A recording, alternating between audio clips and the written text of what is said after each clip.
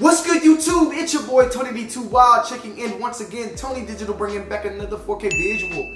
Every day we bring that money, keep that shit like residuals. You feel what I'm saying? Back with another week. And did you sleep? Did you keep? Did you put it on repeat? Did you wax your meat? Did you beat your beat? Whatever you want to call it. Sneaker news and all the above. And we ain't got that much time, man. Let's get straight into it. Before we get into this video, guys, 2 Wild's Closet new sneakers are loaded up on there right now, and I'm gonna be shipping out all stuff this upcoming week. So make sure you put some orders in if you want it. I'm spraying, cleaning right now, getting things out of here as I'm trying to slowly downsize the collection because it's too much. Like, it ain't like I got a little when I'm trying to get, you know, I got a lot. I'll show you in another video. To start things off, this past weekend, Shazam and Pet Sematary dropped. Now, I have not went to go see Pet Sematary. I will be going to see that sometime this week. But I did go see Shazam this past weekend, and it was a great movie overall. Had a little bit of corny moments here and there, but what can you expect from a superhero that's, you know, what, 13, 14, 15 years old? What do you expect a grown man who's really a boy inside to act? There was a lot of cringy, corny jokes. But it was overall a good movie, and I'm looking forward to seeing what DC does with the DCEU in the next, you know, couple of years. They really bombed with the Justice League and a couple of the previous movies with, you know, Ben Affleck not coming back and, you know, Superman not coming back. What's his name? Calvin? I forgot his name. But with those actors not coming back, and, you know, Aquaman did good, Wonder Woman did good, and Shazam did good, we're seeing what the new DC will bring to the future. This new Joker movie, we saw a trailer of that as well, so we'll just have to wait and see what's up DC's sleeve and just go with that. As far as music news, we know we lost Nipsey Hussle. We talked about that in a previous video. RIP to Nipsey. A lot of crazy stuff going on with Kodak Black and a lot of just controversy on some words he was saying and backlash he got from the music industry as well. And then in gaming news, Days Gone is coming up very soon, Mortal Kombat as well, and I'm just waiting on those two to drop ASAP Rocky so your boy can go full throttle. Now, guys, starting it off first is the Nike Air Max 1 Golf. These actually released today. The retail on these was 140 buckaroos. I am not a golf guy at the end of the day.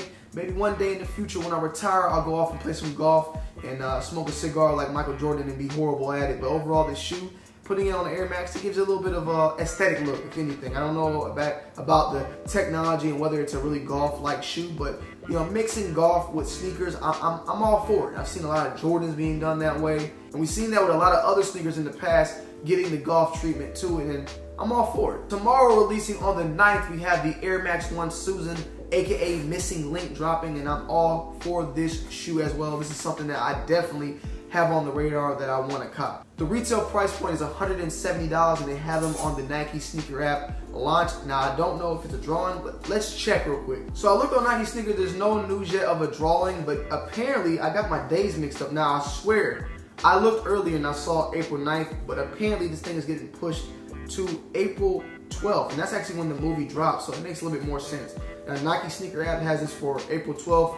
Maybe there's somewhere else that is dropping early. Sneaker Bar Detroit and Sneaker News has stated April 9th. So keep your eyes peeled for anything dropping tomorrow. But on Nike Sneakers app, it's going to be on the 12th. Next up, we have the LeBron 3 Home, and these are set to release on the 11th.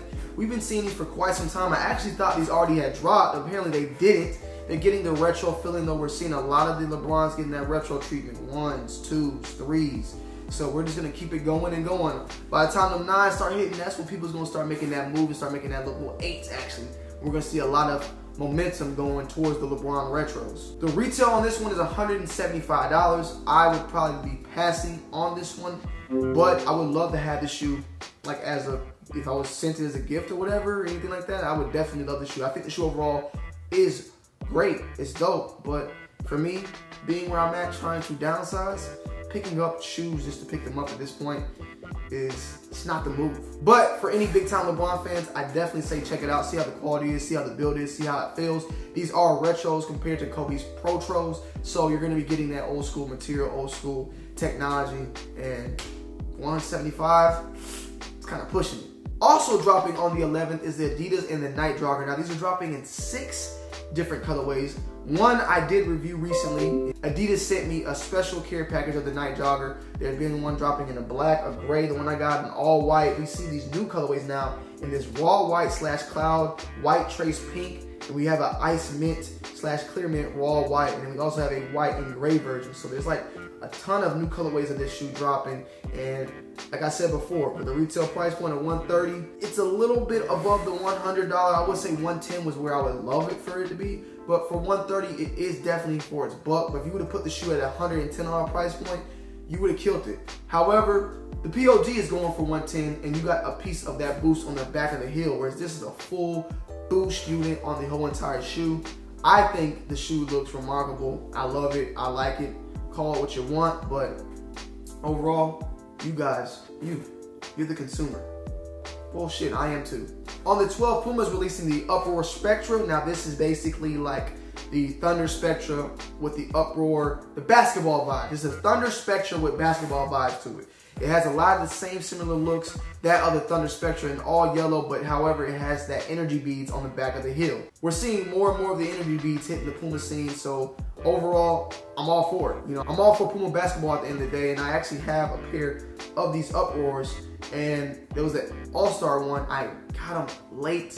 I feel like Puma's probably disappointed in me lately. I haven't been getting out a lot of Puma content, you know what I'm saying? But I definitely want to take these to the court one day. I'm not a baller at the end of the day, but just definitely put them on feet, see how they feel, see how that energy bead goes against the feet when playing and balling, and just go with that. I think overall the shoe is really dope. $120 price point, you really can't beat that. So, you know, I'm all for it. Puma, keep doing your thug-thizzle. On the 12th, Nike is releasing a blazer pack in canvas in pink, black, and this cream type of colorway. These are retailing for $100 flat. Pretty basic shoe, you know what I'm saying? Reminds me a lot of the Jordan 2 Decon. Remember those Decons or Recon? The ones that just were very thin Jordan 2s, but they were like of a suede type of material.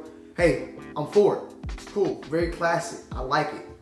For me though, not right now. $100 price point, blazers, mid 77s. If you want something nice for a very, very dope price point, dope type of feel, go for it. The Blazer Classic, you really can't go wrong with it. It's not for everybody though, but you know, it's dope.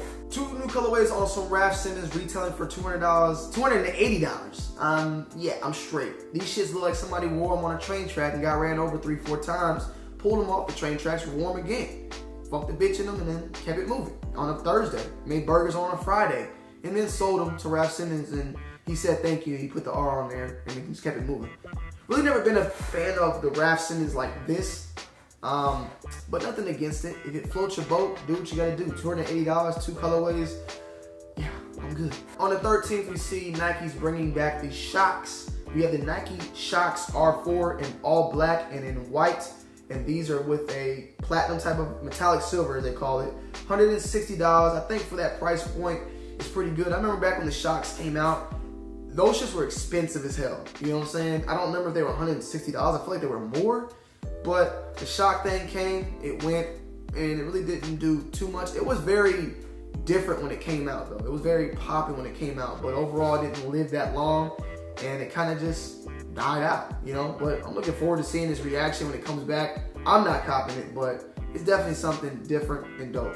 And the biggest thing of all is the Nike Air Max On Air collection set to release on the 13th. Now, me personally, I'm pissed off about this, bro. Like, Nike, why the hell did you drop this now? Like, why did you drop this during Air Max month? I don't know if they normally do this. I really don't know. Like, did the Sean Witherspoons drop during Air Max Day? Like, I just can't, my brain doesn't go that far, but I feel like they dropped the ball. I feel like maybe there was some type of malfunction, errors, some type of delay in material. Something happened that caused these people to drop the shoe a month after. Now, I'm not saying don't drop the shoe, but what the hell happened? Like, why are you dropping this so late? The collection is fabulous. And we're gonna go into each and every sneaker real quick, but Nike, what the hell did you do? What went wrong? First on the list is the Nike Vapor Max Air Max Plus. The Nike Air Vapor Max Plus Paris, $240, which hell no, I ain't dropping no $240. I'll go buy some phones before this. I mean, they did something a little different. Respect for trying to do something different, but that price point, you're just not gonna get me with it, buddy. Sorry, but I can't help you. You ain't gonna get me with it. You're not gonna get me with that price point, $240. I just can't do it. Can't do it. If I did get that shoe, I'll flip it. That's what I'll do. That's pretty much it. But I'm straight, bro. I'm straight on that. Yeah. Next up is the Nike Air Max 97 London, and these are retailing for $200 flat. Still cracking the cranium once again, putting that little extra stamp on it for the $200 when You know, normally retails for, can't remember, 180, 170, 160. I want to say 170, 180 at the most. But overall, I understand we're paying for the premiumness, if you call that, on this London pair. But overall, it's a nice colorway. I like it. I like that it has the London name to it. It has something to do with probably a London store or the creators from London. So I like it. It's cool. Has some of the Sean Witherspoon vibes with the, not really, but a little bit. You feel what I'm saying? But it's cool. Not what I'm going after, but it's cool. You feel what I'm saying? I have some other ones that I'm more favorited towards. Next up though is the Nike Air Max Soul. Hopefully I said that right now, because I know last time I said it wrong and y'all was killing me. Soul or Seoul. Seoul. I'll say soul. Somebody said say soul, like S-O-U-L. That's what they told me to say. But then somebody else said say S-I-O-U-L. So they said say C-O, Seoul, soul, whatever. Forgive me, okay? Shout out to South Korea in the building. I hope they make it there one day. But overall, I love what the person did with the colors on this. I love how they did the check on this. Like they made it big compared to the small that we normally see on these Air Max 97s. You did a great job, man. Salute to you. $200. I will spend it, and I'm all for it. Black with this baby blue and like pink crimson type of feel. What is it? I don't see the colors on it, but overall, it's super clean, and I want that shoe. Then we have the 97 Shanghai. Now this one, $200. Hey, I want that one. That's my number one on the list. I would say the South Korea one is my second. I love this colorway. It's super clean, layered up. It has like multiple layers going on with the shoe that I like a lot. So that's why I'm for it at the end of the day. And if I can get my hands on that shoe, I'm definitely going to grab it ASAP Rocky. I'm going out to Shanghai next month. So if I can get my hands on it, I want it. No problem at all. Then we have the Air Max 98 NYC, which I'm also a fan of. I say I like this one third out of all.